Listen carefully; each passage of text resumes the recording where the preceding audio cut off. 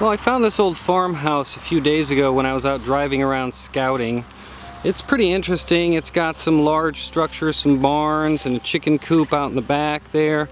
I think it should offer some interesting photographic opportunities. It's right along a major road here, which does cause me a little bit of concern because, you know, I don't want people to think I'm up to no good and stop and question me and stuff. I mean, if they do, it'll be alright, because obviously I'll just show them that I'm taking photographs and things of that nature, so shouldn't be a problem. So I'm going to go along to the side here, actually see if I can get into this house. I always like to go into homes like this. It's pretty interesting inside, but if not, I think the outbuildings will offer a good amount of photographic opportunities. Okay, so now I'm on the side of the house here, the main house, and I'm gonna go up and see if I can get into it. Actually, it looks like it's boarded up there.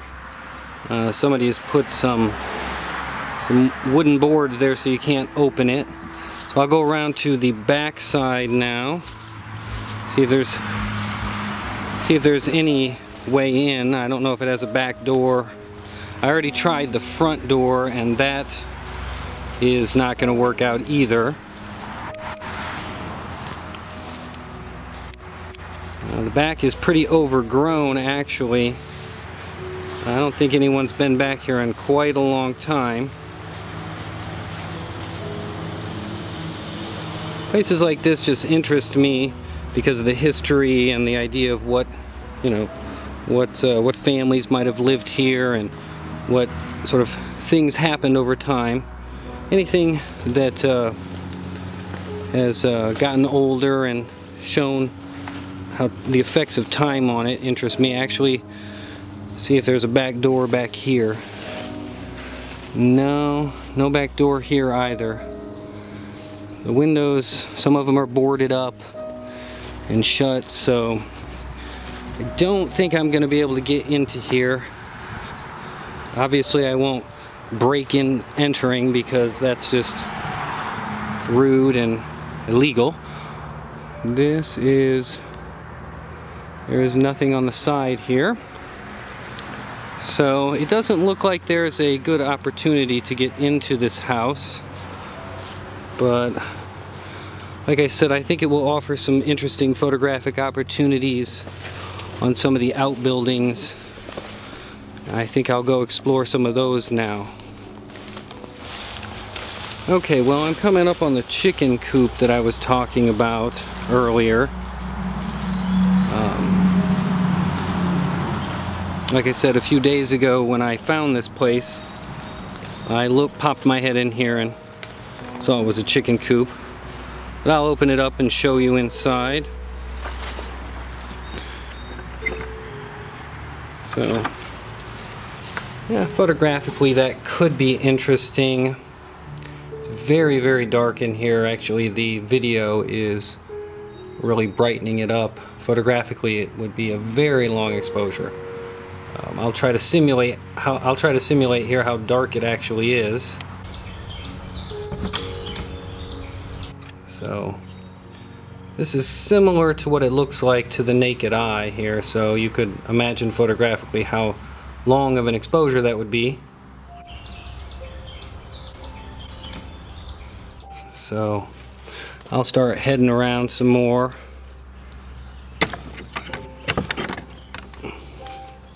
So here's one of the barns.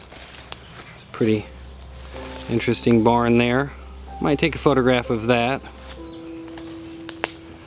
And then over here is another building. I don't know what this building was for. It might have been for animals of some sort or just storage. Maybe another chicken coop. So we'll take a look here. Again, this is very dark in here. This looks like some people threw some stuff in here. Probably was another chicken coop or some sort of pen for animals.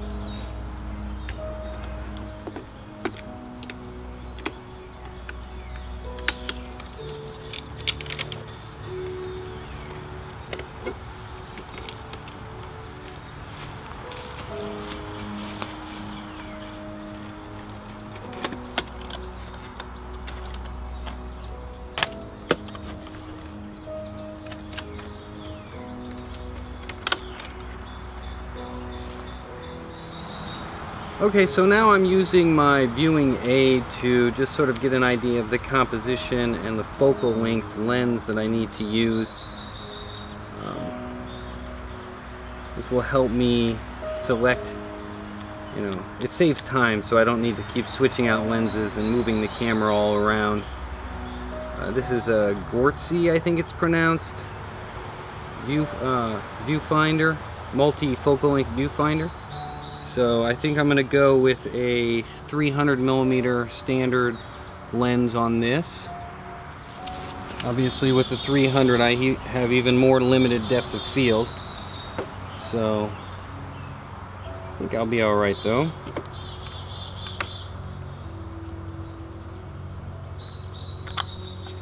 I'm also trying to decide if I should go ahead and filter this, and if so, what filter should I use? Maybe I'll just take 2.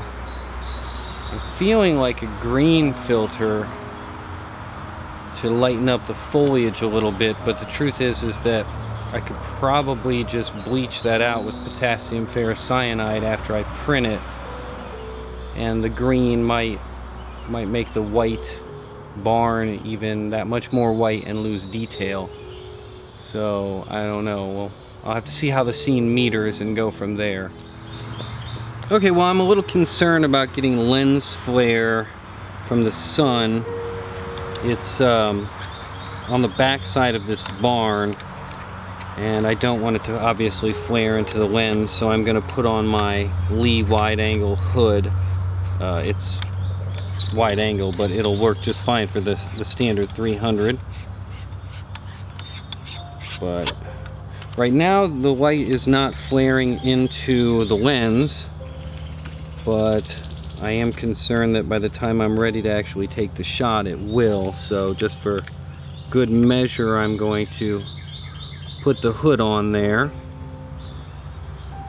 and watch for vignetting, of course. To be honest, I got the composition all set up already while the camera wasn't rolling, so I don't really want to move the camera and mess up the composition. I think I got it dialed in pretty nicely, so I'm going to go ahead and get started metering and so forth. It's in complete shade here, so I might have to do a little overdevelopment, and as I said, maybe some filtration. Won't really know until I start metering it. So I'm going to start doing that now and go from there. I'm using Delta 100, so obviously I'll have to account for reciprocity failure here. Okay, so when metering I use a spot meter. This is a Sekonic L558. This is the ARM model, which fires pocket wizards via the radio slave when using studio strobes, which obviously I'm not using here. So I'm spot metering, and I'm going to check my low values and make sure that those register good detail, and then I'll cross-reference with the high values and just indicate development there, just standard zone system work. The good thing about the 558 is that you can bank in the exposures on the low and the high and then do an average, and then you can hold down the button and sort of scan through it and see where the values are. It gives an indication in the inside display if you're over or underexposed, so you can sort of scan the scene and see where all your values are going to fall. I'll meter the low values, I'll meter the high values. Obviously the low values will indicate my exposure, and the high value will indicate development, just standard zone system work there. So I'll meter here, and put that into memory, and find a high value, put that into memory, and then average it. It's giving me F64 at 15 seconds, and then I'll scan the scene here, getting a display of, just in the display telling me where the other values are going to fall. So right now the low values are fine at that exposure, F64 at 15 seconds. The high values probably going to indicate N+1 development on that. So F64 at 15 seconds with reciprocity failure, I'll take that out to 30 seconds. Probably end up shooting two f/64 at 30 seconds and f/64 at 45 seconds just for good measure. So I'll go ahead and get my film loaded and then take the shot.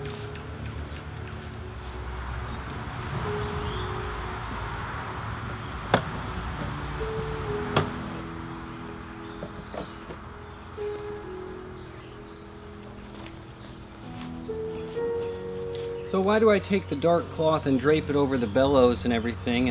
And that's in case there's any pinholes in the bellows themselves. This way it's a little extra added measure there in case there's any pinholes in the bellows. Now I do check for pinholes in the bellows when I'm at home often before I go out or something like that. So I'm not concerned that there are any pinholes in these bellows, but it's just a practice I've gotten into over the years. I don't see why it hurts any. So let me pull the dark slide and we'll start the exposure.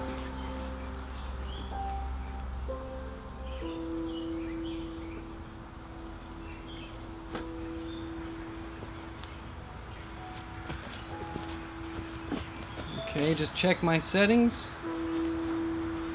Okay, we're good. All right, we'll take this shot.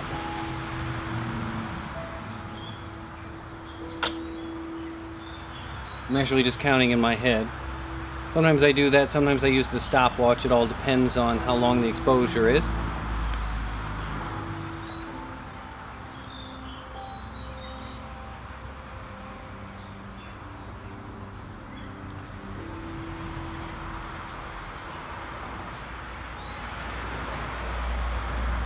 Okay, that should be good.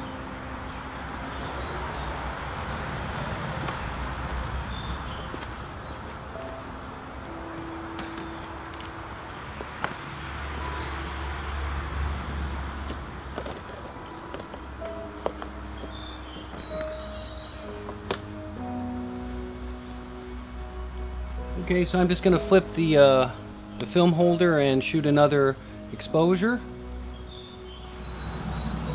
Well, that was enjoyable. Hopefully the shot turns out well. I don't see why it wouldn't, but then again, it's large format film photography and you don't know until you develop the film. I'm going to start tearing down now and then move on to my next location and see what I can find there.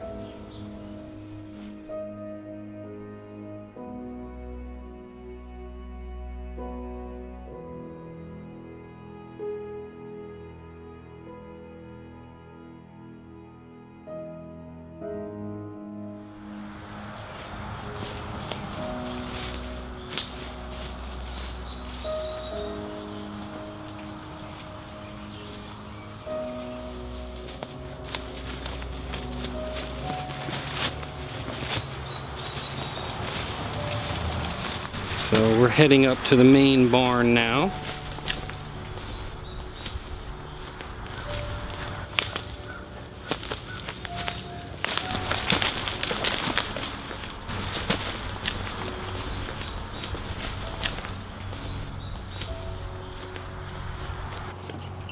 Again, it's very dark in here, photographically. Like I said, the video camera really compensates for that a lot, so but that's good because you can sort of see what it looks like in here. It's actually pretty tall. To be honest with you, you need to be careful when you go into places like this. I actually came into this barn already when I scoped it out or scouted it out.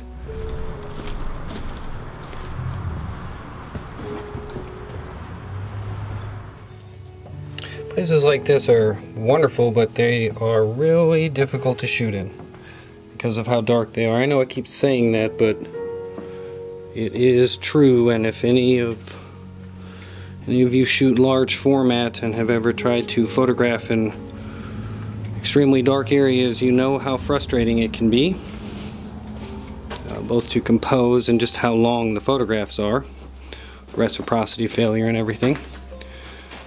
This is pretty interesting. A lot of light in here. It's definitely brighter in this spot, so don't really see a lot to photograph in here though.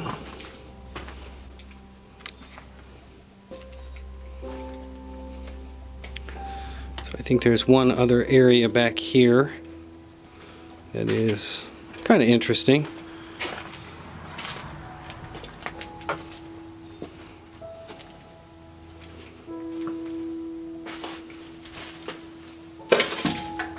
This looks like it was, oh, just some sort of storage area or junk place where they just have thrown a bunch of stuff. Interesting to look at photographically, probably a little too busy for my taste.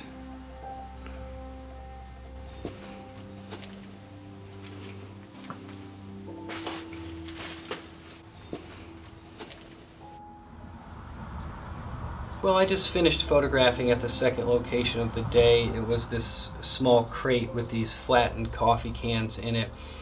I didn't do any videoing of myself actually taking the photograph, because once I set up and took a meter reading and understood, did the exposure calculations and understood that it was going to be a 60-minute long exposure. Yes, I just said 1 hour. I think that's pretty ludicrous. Once I understood that it was going to be that long, I wanted to just concentrate on getting the exposure correct and making sure everything was as calculated out as possible. What I did was I shot with a 250mm lens at f/45 with quite a bit of front tilt. The front tilt was so that I could get the focus on the front of the box here and as much of the cans as possible. With this close-up of a shot, I had to rack the bellows out pretty far, which I had to take into consideration the bellows extension factor there, which contributed to such a long exposure. But because I'm so close, I'm going to have some fall off on the focus, and that's okay. I wanted to sort of bring attention to the front of the box, bring attention to the front of the box the most. When I metered the scene at f/45 at 8 minutes. Because of the Delta 100, I had to take it to 16 minutes because of reciprocity failure, and then with the bellows extension factor, the calculated exposure was 60 minutes long. So this is either going to be a great success or a colossal failure. Either way, I'll include it in the video. I'm crossing my fingers. But it is what it is, and I'm going to pack up and go to my next location.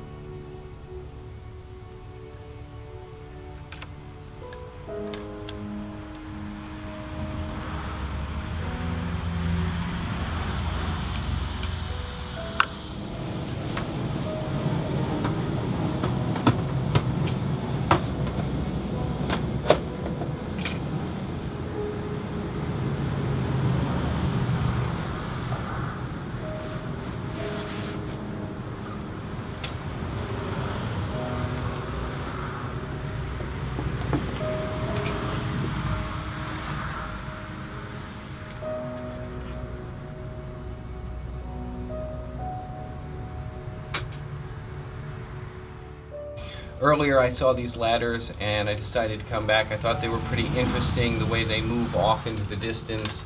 I ended up shooting with a 210 lens to get a nice wide angle view. Had to do a little bit of a front swing and a back swing also in order to get everything into focus, or as much in focus as I could. Ended up shooting it with HP5. The reason I chose to do HP5, well, one, it's rated at 400. I rated it at 200. But also I know I'm going to have to give underdevelopment because this is a fairly contrasty scene as the light is coming in off in the distance and then fading off to the back of the actual scene here. I shot at f32 at 30 seconds and 1 minute. I think the 1 minute long exposure is going to be a little bit better. I placed the back area up in here at zone 4 on the 1 minute long exposure, but then I sort of thought, well, my concern there was that the hot spots, or the bright parts of the scene, were measuring at like zone 8.